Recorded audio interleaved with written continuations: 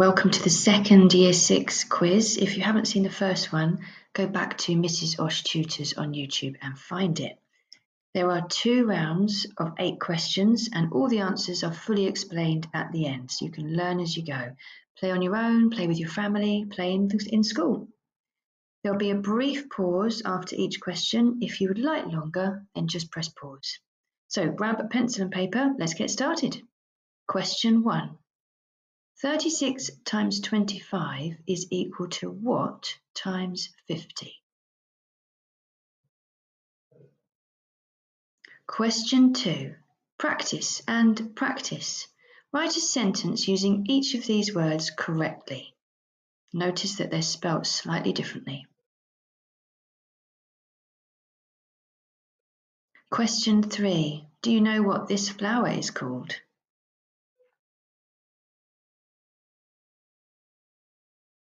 Question 4. What is 7,083 divided by 1,000?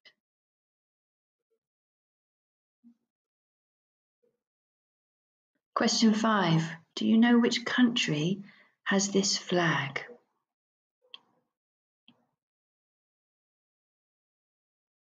Question 6. The perimeter of the larger triangle is 72 centimetres. And you can see that there are some smaller triangles within it.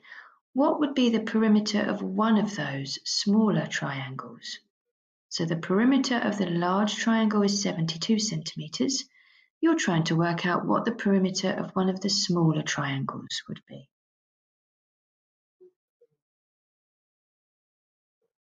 Question 7. Which of these 3 words is an antonym for deteriorate? Improve, perceive, resilient.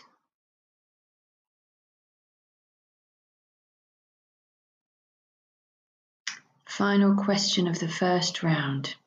James hurried out of the house without his usual morning coffee, grabbed his keys with a frustrated sigh, and drove off, glancing at the clock on his dashboard repeatedly. The question is, based on James's actions, what can you infer about his morning, and what might have caused his frustration?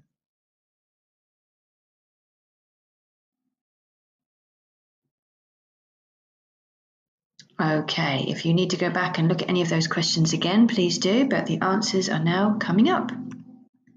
Question 1.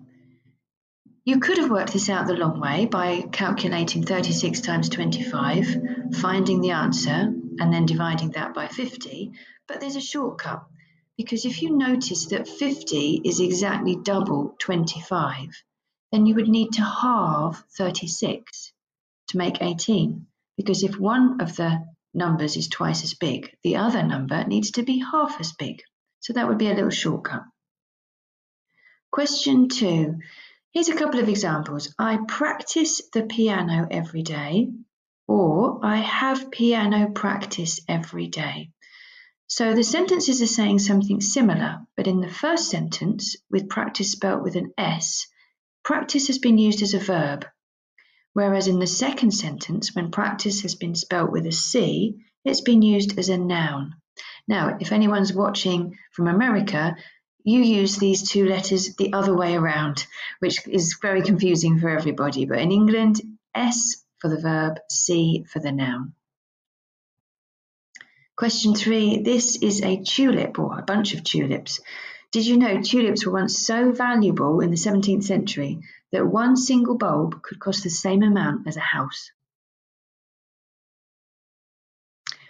So we wanted to think of using a place value chart. Some children will have fell into the trap of trying to use a long or short division method, but it's simpler than that.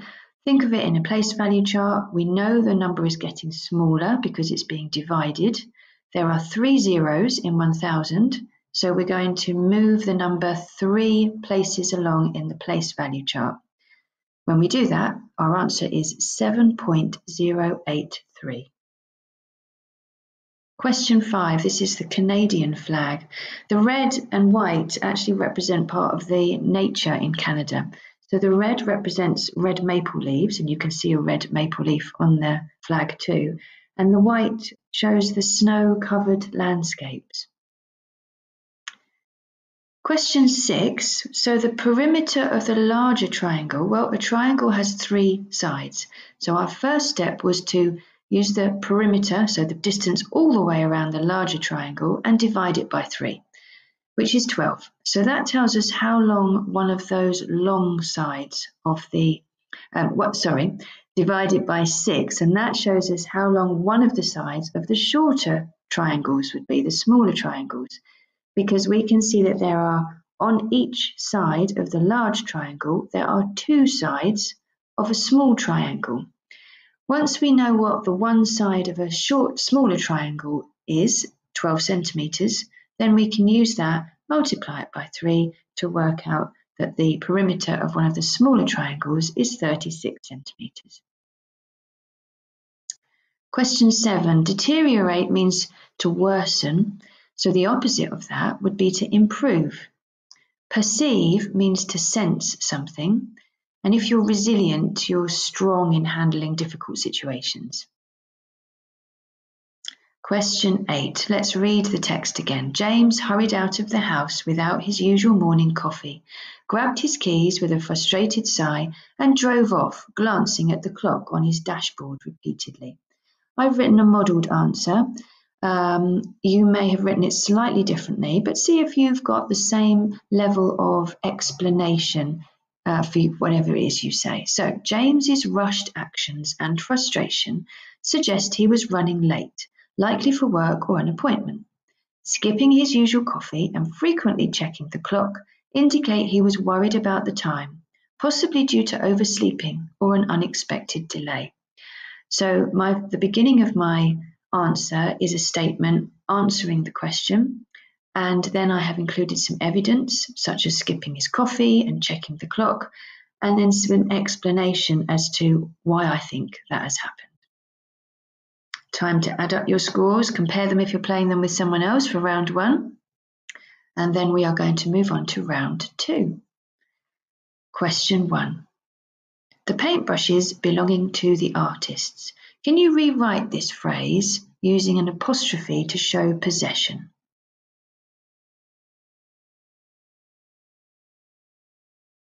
Question 2. Here we have a cuboid. It has a length of 1.4 metres, a height of 10 centimetres, and a width of 0.08 metres. Can you work out its volume?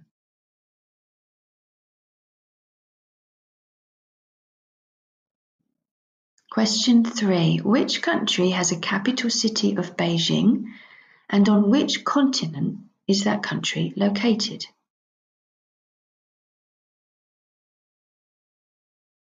Question 4. The blue angle measures 36 degrees. What is the size of the green angle?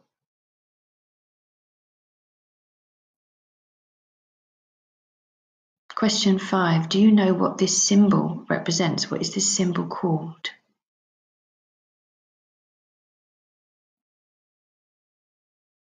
Question 6. Bit of fun. So, the longest living cat and dog. I would like you to try to have a guess. Which do you think lived to 38 years, the cat or the dog? Which lived to 29.5 years? Which of them was called Bluey? And which of them was called Cream Puff?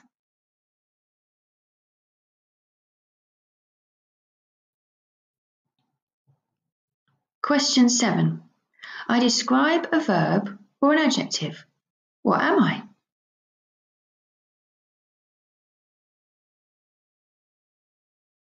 Finally, question 8. Would you rather have 18% of £50 or 50% of £18?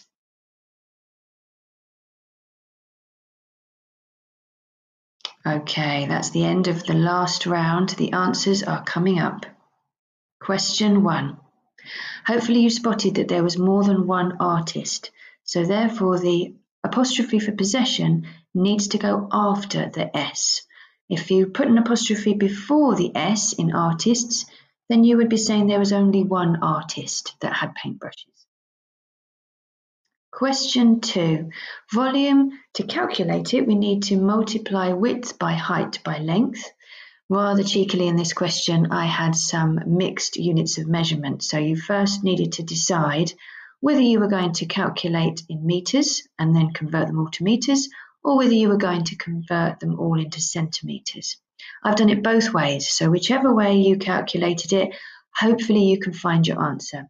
The first worked calculation is if I had converted everything into centimeters, and the second is if I had converted everything into meters. I hope you also remembered the units at the end. It would be centimeters cubed or meters cubed. Question 3. This was the capital city of China, still is, sorry, and it's found in Asia. You may not know this, but ice cream and toilet paper were first invented in China. Question 4. The degrees along a straight line add up to 180. So we simply needed to subtract 36 from that to have an answer of 144 degrees. This is a semiquaver, which is a quarter of a beat in music. Here we go. So the longest living cat was called Cream Puff and lived to be 38, and the longest living dog was called Bluey and lived to be almost 30 years old. So an adverb can describe either a verb or an adjective. So for example, if I had the sentence, the mouse was very quiet, quiet is the adjective being used to describe the mouse. Very is describing the word quiet, so very would be the adverb. Alternatively, if I had the sentence, the mouse quietly moved, well, this time quietly is the adverb because it's describing the verb moved. Final question. So they're actually the same. So let me prove it to you before letting you in on a little trick that you may not know. So firstly, calculating 18% of 50, I've used my knowledge of 10%, which is therefore £5. I've halved the 10% so that I can find 5%, which is then £2.50, 2.5. And I have divided 50 by 100 to find 1%, which is 0.5. I've then used those building blocks to work out 18%. So I need one of the 10%, one of the 5%, and 3 of the 1% to add up to 18. 10% plus 5% plus 3 lots of 1% is 18%.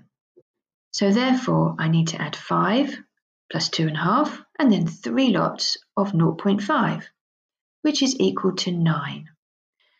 To find 50% of a number, I just halve it. So half of 18 is also 9. Now this works for every percentage that you care to work out.